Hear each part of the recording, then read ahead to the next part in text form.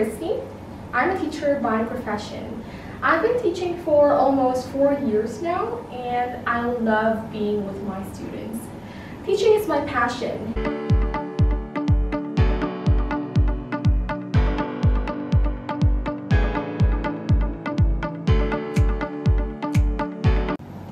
Hello everyone. So for today's topic, we are going to learn about plurals, countables, and uncountables. Most nouns form the plural by adding s. For example, a pencil, a pencil. We add s to make it plural. 2 pencils.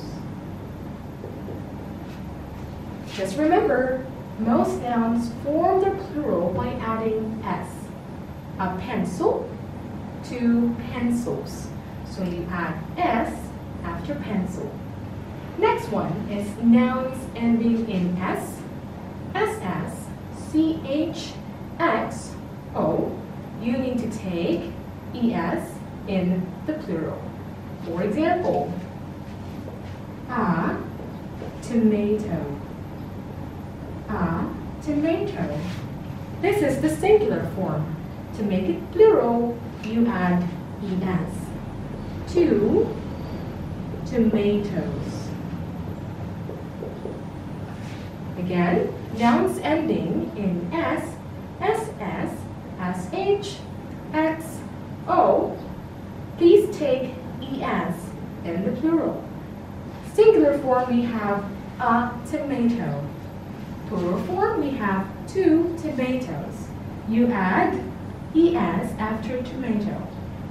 All good? Thank you.